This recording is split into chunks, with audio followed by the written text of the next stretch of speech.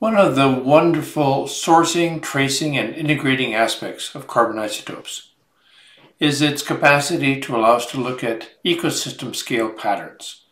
Whether we're looking at ecosystem scale processes through measurements in the atmosphere, in soils, or nowadays as we're increasingly interested in climate change. The carbon isotope ratio of the atmosphere, as I mentioned earlier, is changing. It's gone from about 7.5 in 1980 to about 8.5 today. Over a short time period, there's not a change, but there is a big change over time. The changes we see represented in black represent the instantaneous values measured, and they reflect the balance of photosynthesis, which fractionates, and decomposition, which does not fractionate. So we see variations in the 13C of the atmosphere over the course of 12 months, reflecting these two different processes. But over a period of days or so, we tend not to see changes. And so we can begin to use the atmosphere as a way to help us understand the processes that are taking place here within the canopy. That is, we can use the boundary layer of air as a cuvette. Dave Keeling, probably 50 or 60 years ago, showed that you could make measurements of CO2 within canopies of the free air, and that because the air was relatively stable, the buildup of CO2 was associated with respiration, whether it was respiration coming out of the soil, coming out of the bowls, or coming out of the needles. When he measured the CO2 concentration and isotope ratio over time, and plotted it as a function of the CO2 carbon isotope ratio and the inverse of CO2 concentration, he found a linear relationship, with the intercept being the flux-weighted integrated value of respiration. Remembering from before, that might be analogous to the isotope ratio of the leaf, which would then allow us to work backwards to figure out what the long-term CI-CA ratio was, because the air outside the boundary layer is going to be relatively constant over a period of hours or days. This Keeling plot observation has allowed lots of ecosystem scale measurements, and one of the first people to capitalize on this was Chantal Lai. And Chantal Lai set up a series of sampling systems in different ecosystems across the United States, so we could look at C4 grasslands and C3 forests and plot the relationship between CO2 and carbon isotope ratio CO2 by collecting flasks and analyzing them back in the laboratory. This is a foundation that has now become much more common in neon, where all neon sites and most Ameriflux sites have a system like this to measure the isotope ratio of ecosystem respiration. We've seen this graph before, or this relationship before, where the CI-CA ratio reflects the balance of supply, somatic conductance, and photosynthesis, and that carbon is fixed.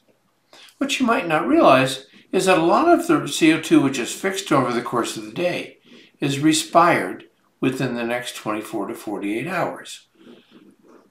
Although a fraction is coming from decomposition, a significant fraction is coming from full respiration. So we can measure the 13C of respired CO2 and learn something about how the CI-CA ratio has changed within that ecosystem. One of the first observations was made along a precipitation gradient in Oregon from the coast to the interior. It's known as Otter, or the Oregon transect. That work was done by Barbara Bond, Bev Law, Nate McDowell, and Dave Bowling. When they collected needles of different vegetation types from the wet coastal regions to the dry interior, they saw that the CO2 isotope ratio changed, just as we'd seen in the George Stewart example shown earlier. But what they also found was that the isotope ratio of ecosystem respiration changed in a similar pattern. so that the isotope ratio of respiration tended to be more negative in the wetter high CI regions and higher in the drier low CI-CA regions, but that there was a lot of variation. And the question was, what's driving this variation? It turns out that it's vapor pressure deficit, that over a period of a couple days, stomates will open and close depending on the humidity in the air. And as the stomates opened and closed, that changed the carbon isotope ratio of ecosystem respiration. So ecosystems tend to be very dynamic, having short-term responses with respect to VPD and long-term responses with respect to soil-water deficit. This precipitation impact can also be measured in the CO2 fluxes in rainforests, where Yoko Ishida and João Almeida from Brazil measured the isotope ratio of ecosystem respiration on a monthly basis in Santarém, in the middle of the tropical rainforests of Brazil, and saw that as the seasonal or monthly precipitation changed, there were big changes in the isotope ratio of ecosystem respiration. Now, turning to soils, Nina Buchmann showed that if you began to sample the isotope ratio of leaves, fresh litter, old litter, organic matter in the surface layers and in deeper layers, that there was a progressive increase in carbon isotope ratio. That progressive increase was seen in Pinus contorta stands, in Populus tremuloides stands, and in Acer stands. In each cases, as the soil got older and older, the carbon isotope ratio of organic matter was increased. So something was happening. The soils, the vegetation, the organic matter was going from being relatively depleted in carbon-13 to relatively enriched.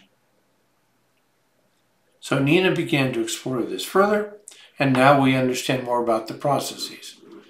If you look at the carbon isotope ratio of organic matter in the soil, and this could be analogous to litter, at the deeper depths, you see a progressive enrichment. That's because plant decomposition decomposes organic matter, releasing CO2 with some organic matter PP remaining. Microbials and insect synthesis within the soil takes that decomposed plant material and produces new material. Some of those reactions involve a carboxylation. Because 13CO2 diffuses away more slowly than does 12CO2, the CO2 that gets incorporated into this new microbial biomass is going to be 13C enriched.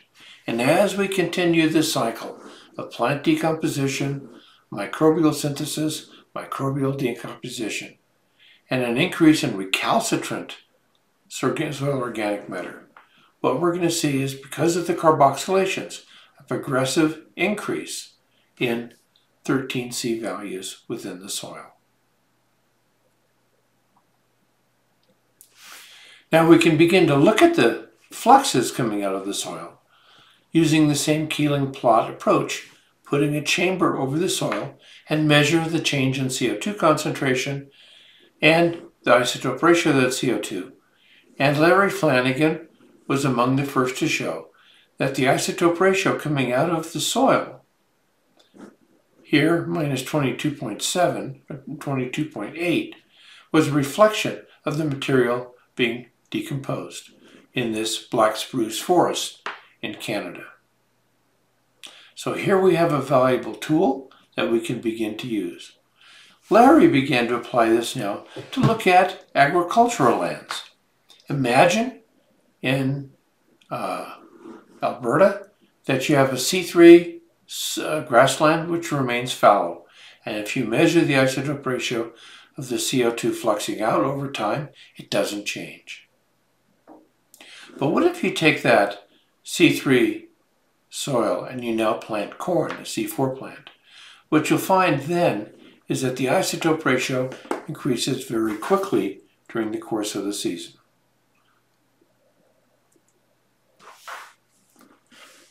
So that we go from a depleted soil ecosystem respiration to an enriched. So if we take a C4 and allow it to stay fallow, we see more or less constant value over time. If we now take that C4 soil and we now add new corn, growing corn on the soil, we see it comes up to the value here as we saw when a C3 site now had corn.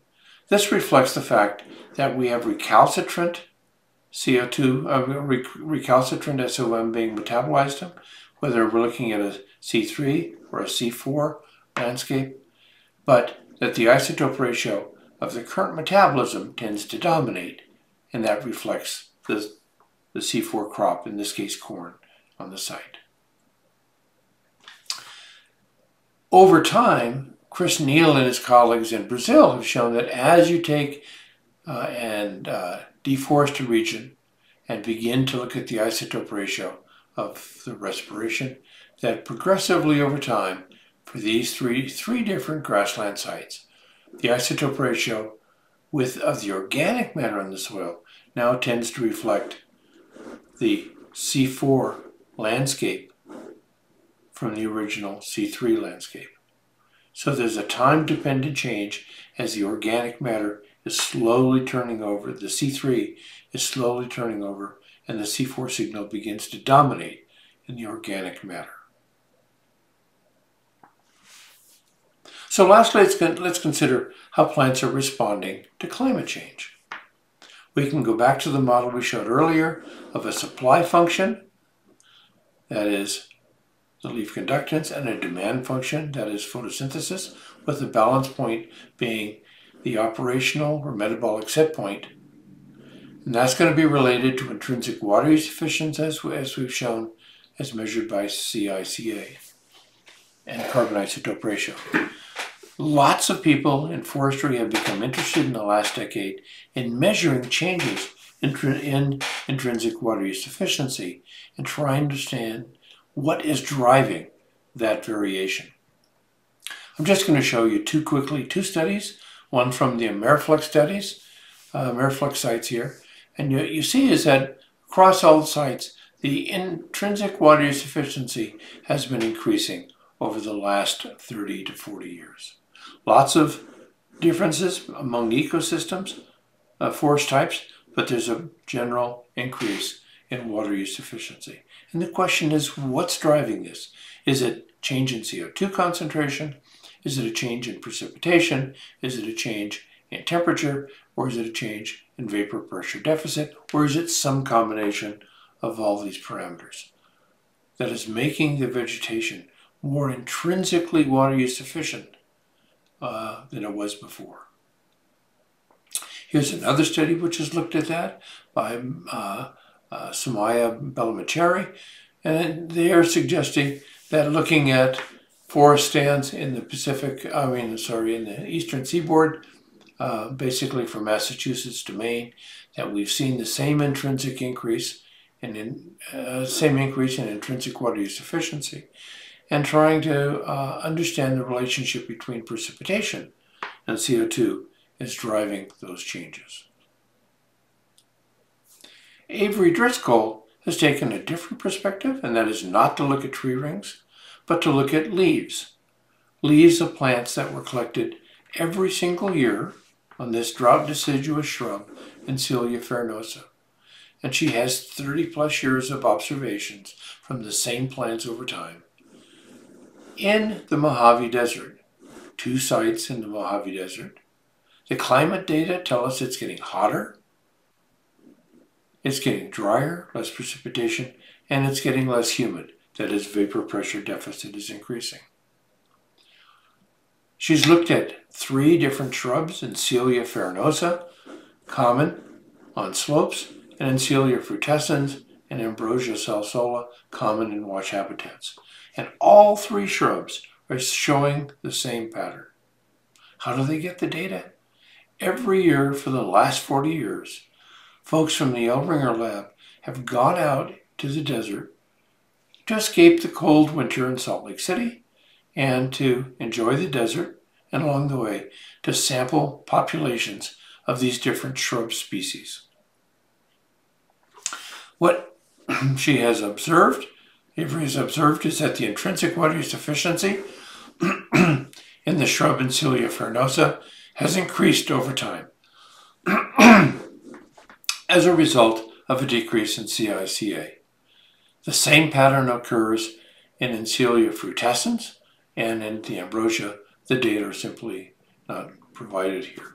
So what's driving this increase in intrinsic water use efficiency?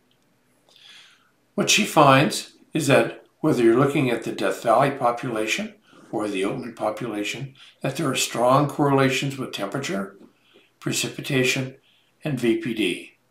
Of course, what's happening is that as it gets drier, the environment warms up more. There's only a fixed amount of moisture in the air, and so the major driver appears to be a change in vapor pressure deficit.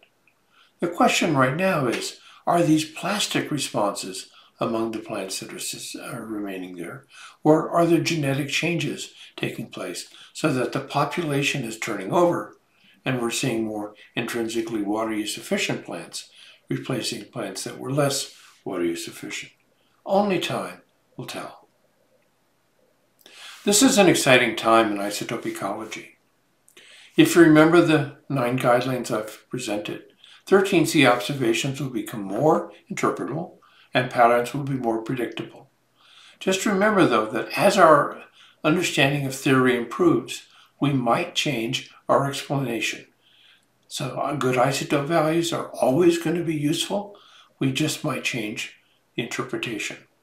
And don't forget, 13C observations were collected long before you were born. Do not ignore the older literature. I've spent most of today highlighting the foundational literature, not the hot literature of the last 2 or 3 years. Thank you.